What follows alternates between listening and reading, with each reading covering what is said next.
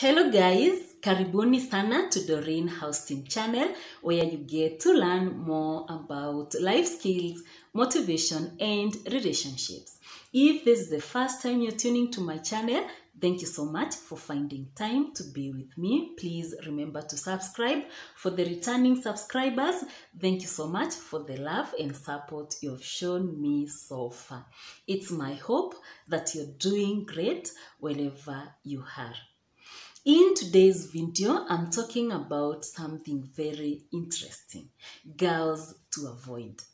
Are there girls that you're supposed to avoid? Or are there girls you should avoid? Stay tuned. Let's know the kind of girls that you're supposed to avoid or the kind of girls you shouldn't avoid. Getting the right woman to get married to, if you talk to any man, they'll tell you it is an uphill task. This is because most of the women are very beautiful and very attractive in appearance, but sometimes the personality or the characteristics differs from this, and men, it's the hope and the wish of the man to get the right woman, because if you get the right woman, you're likely to avoid stress, separation, breakup, divorce, maybe in the long run. And it's the prayer of every man to get a homemaker, a woman to be with him, to support him, and to be there for him every time he needs a support. So today I'm going to talk about the kind of woman or the kind of ladies or girls that you're supposed to avoid as a man when you're looking for the right woman to get married to. The girls you shouldn't avoid: number one, the lazy girls.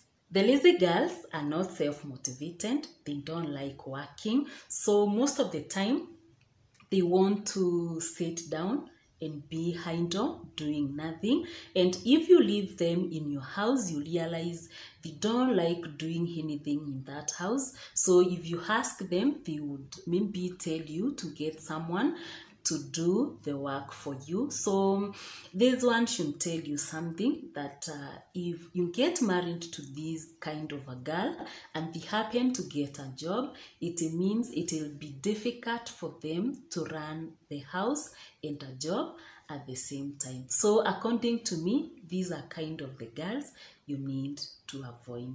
Number two, self-centered girls. These kind of girls will never think about you.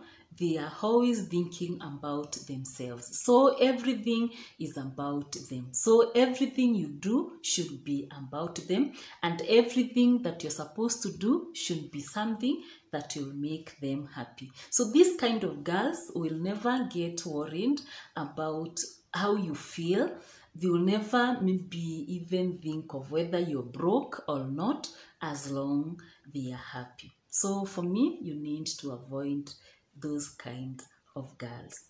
Number three, the materialistic girls. These kind of girls are moved by the material things, and most of the time they'll keep asking questions on the maybe cars that you own, the worth of the watch that you're wearing, the kind of a house you live in. So you realize most of the time they may also want you to keep on spending money on them, buying them gifts and presents, and if you don't do, they keep on complaining that you didn't maybe buy them anything. So these kind of girls, you're supposed to avoid them, because it shows you clearly that they don't love you for who you are, but they love you for your money. So if you don't have the money, or something happens in future then and you don't have money, then it means you're going to lose that girl.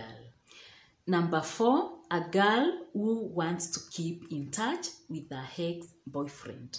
You need to avoid this kind of a girl, because it shows clearly if they're in touch with the ex-boyfriend, it means they still feel something for the ex, and therefore making this girl to fall in love you completely may be something next to impossible. So you need to avoid this girl at all costs. Number 5, demanding girls. So you need to avoid these kind of girls because they will never get satisfied with what you get them.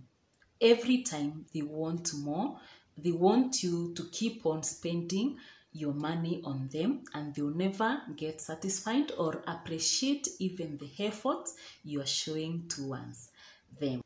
Number 6, the drama queens. These kind of girls will have one problem after the other. So if you get married to these kind of girls, it means every day you'll be solving a problem, one after the other, and most of the time these kind of girls never own to their mistakes.